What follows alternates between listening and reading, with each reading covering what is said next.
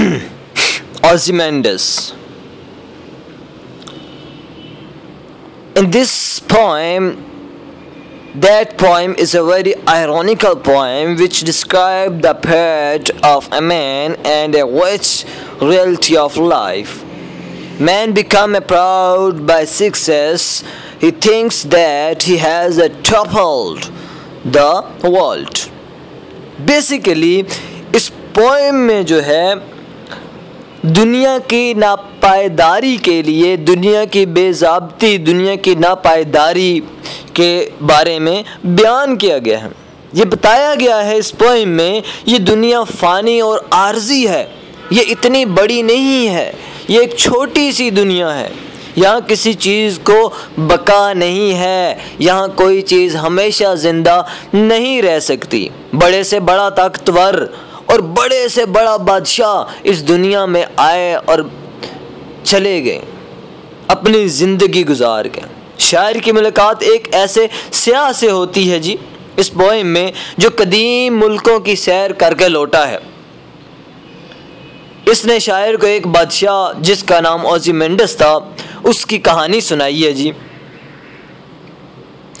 अब जी बेसिकली इस पोएम में इंसान के तकब्बुर को, इंसान के लालच को लेकर जो है ये पोएम बनाई गई है। और इस पोएम में जो है शायर जो है एक बादशाह की स्टोरी बयान करता है जो कि बहुत बड़ा प्राउड महसूस किया करता था अपने ज़माने में। From the first stanza, I meet a traveler from an antique land, antique कदीम, ancient time।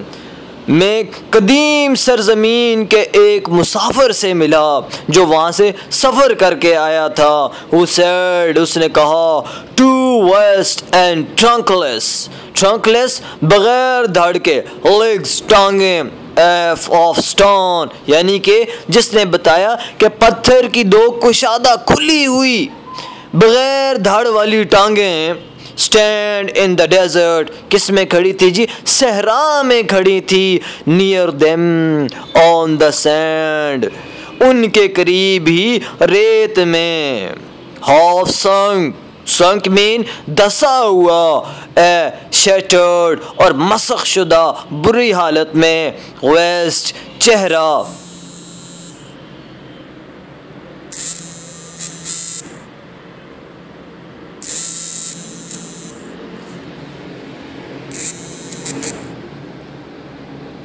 और बुरी हालत में मसख शुदा वैसेज चेहरा, लाइज हुज फॉन, और तेवरी चढ़ाते हुए, मुंह सुकेड़ते हुए, आधा दसा हुआ मसख शुदा चेहरा जिसके जो है जिसकी रवानियत ही बिगड़ी हुई हो जिस चेहरे की।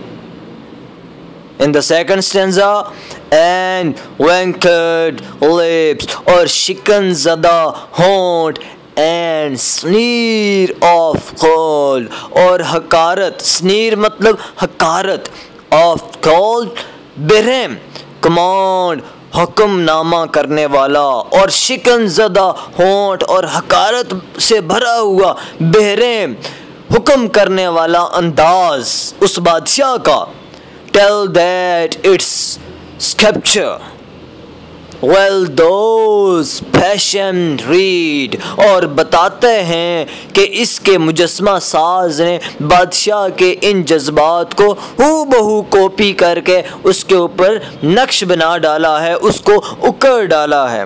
which yet survive attempted on these lifeless things, और जिसने इन बेजान चीज़ों पर सख्त मजबूती या जज्बात और एहसासात भी जो है अभी बाकी रखे हुए हैं। The hand that mocked them and the heart that fit, और मुजस्मा साज के हाथ की महारत को और बादशाह के दिली जज्बात तो एहसासात को। चलो चलो बैठ जाओ। अच्छा जी, कहाँ से थे जी?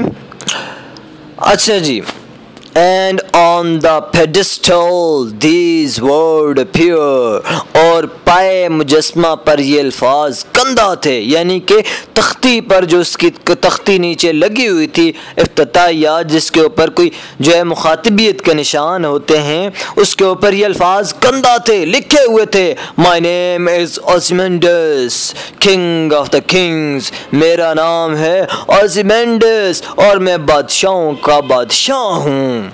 लुक ऑन माई वर्क्स, मेरे काम की तरफ देखो, मेरे कारनामों की तरफ देखो ये लोगो।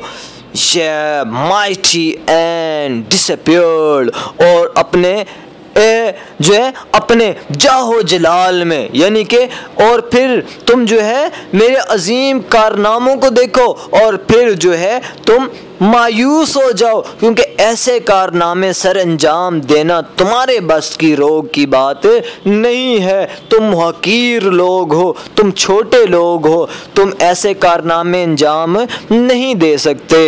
Nothing does remains round the disease, और फिर अब इसका कोई कारनामा उसके पास बाकी नहीं रहा, यानी कि राइटर क्या कह रहा है जी, पोएट, कि अब जो है अब वो सिर्फ रेत में धंसा हुआ है, अब उसके पास कोई भी कारनामा उसके पास नहीं है। उस शिकस्ता मुजस्मे के इर्द गिर्द जो है वो क्या चीज़ फैली हुई है जी, of their lookless work boundless and bare, और उस टूटे फूटे को कामत बड़ी कदवावर मुजस्मे की बकायात, यानी कि रहने वाली चीज़ें, रही गई चीज़ें, बकाया चीज़ें के गिर्द एक वसी और रीज लुको दुख मतलब एक वीरान, एक खुल्लम खुला देश, alone and level sand stretch far away, और सुनसान और चटियल रेत का मैदान और सहरा उसके इर्द गिर्द जो है फैला हुआ है। बेसिकली इस पोएम में जो है राइटर क्या एक्सप्लेन करना चाहता है जी, कि दुनिया फ़ानी है, ये दुनिया छोटी सी है, एक इंसान की क्या मजाल है कि वो इतना तकब्बुर करता है इस दुनिया में कि वो जो है वो निस्तो नाबूद हो गया है। और इसी तरह अगर देखा जाए तो फिरौन भी अपने आप को खुदा कहा करता था और आज जो है वो निस्तो नाबूद हुआ पड़ा है। इस पोएम में अगर देखा जाए तो इस पोएम में जो है इस सयाह से पूछता है, जब पोएट तो क्या कहता है जी, इस सयाह ने बताया कि एक जो है एक सहरा में जो है इसने एक टूटा फूटा मुजस्मा देखा। ये मुजस्मा एक मगरूर और तकब्बर बादशाह ओज़िमंडस का था जी। इसकी महज 2 कुशादा टांगें बाकी बची हुई थी, इसके ऊपर जो है इसका धड़ गायब था, सर रेत में पड़ा हुआ था जो आधी रेत में दसा हुआ था। इसके चेहरे के खदोखाल, इसके चेहरे की नक्श नमूश ज़माने की शिकस्त रेखत में मसख हो चुकी थी, मगर तकब्बर और गुरूरियत के आसार आज भी उसके चेहरे पर मौजूद थे। शायर मुजस्मा साज की इमारत को सराहता है, ठीक है, कि जिसने एक बेजान पत्थर में बादशाह के जज्बात को नक्श कर डाला। इस मुजस्मे के पाए पर बादशाह का एक तकब्बरी का एक जुमला कसा हुआ था, लिखा हुआ था। जुमला कुछ यूं था जी, मेरा नाम ओज़िमंडस है और मैं बादशाहों का बादशाह हूँ, मेरे कारनामे जैसे कारनामे और किसी के बस की बात ही नहीं है। और क्या जी उसके बाद क्या कहते हैं जी, इस बेसिकली अगर देखा जाए तो इस पोएम में जो है इस जुमले में शायर ने बादशाह पर खूब तंज किया है।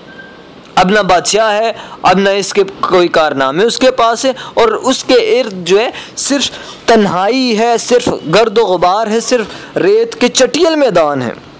तो basically the summary of that poem will be on the proud. That's the ironical poem which described the pride of a man and the worst the reality. ये दुनिया की रियलिटी को बताती है और तकब्बर और मगरूर को नफी करती है.